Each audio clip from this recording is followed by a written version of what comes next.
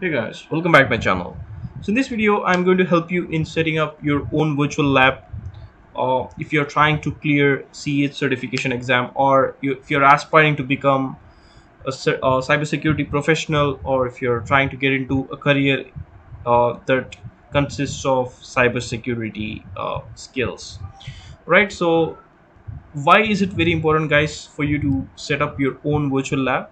That's because you need to learn all those exploits and techniques that attackers use in their daily life.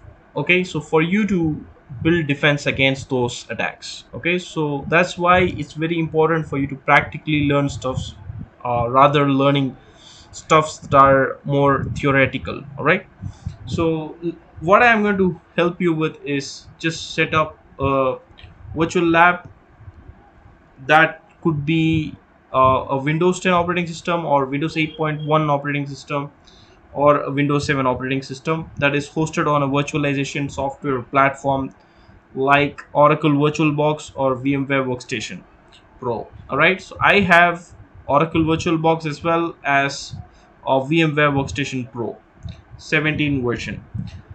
So let's quickly begin, guys. Firstly, you need an ISO file, okay, for you to be able to install it on a virtualization platform. Firstly, what you need to do is you need to get inside this Microsoft website. All right, I will post this URL on description box below. Do check out. I am going to prefer Windows 10. Okay, that's more challenging to exploit vulnerabilities in it. Okay, and it's going to be, and all these things are going to be for your educational purposes only, guys, right? So you are going to carry out mock charges on your own virtual labs, right? So firstly, what you need to do is just click on the download now button. That will help you downloading a software called installation media. All right, media creation tool.exe is going to get downloaded. Okay, so what I'm just going to do is just going to delete this one off, since already have one downloaded for my own purpose, right? So I'm just going to run it. Okay, as soon as I run it, this pop-up window appears, guys, getting a few things ready. You just need to wait for some time.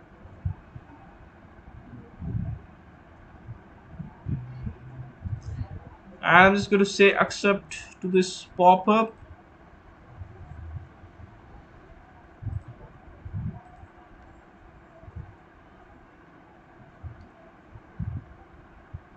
I'm just going to wait for some time here. Right, as soon as you do that, guys, I'm just going to select second option which says create installation media and just say next to it.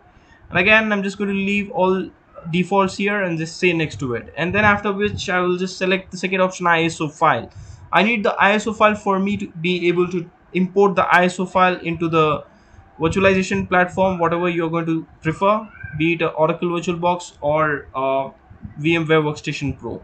So just going to say next to it. That is going to create me an ISO file of the operating system.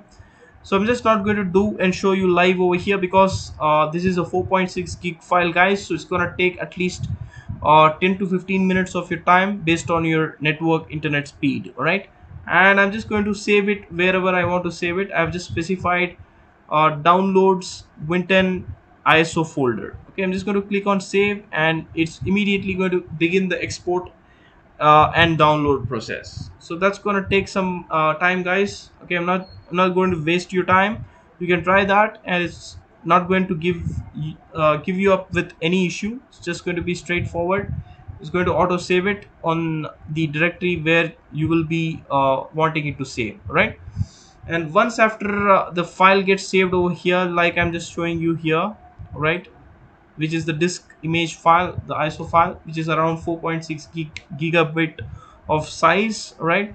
And after which I'm just going to show you how to deploy it on your virtualization platform, all right, or the virtualization software. So we'll meet in the next video, guys. Thank you. Stay safe. Tada.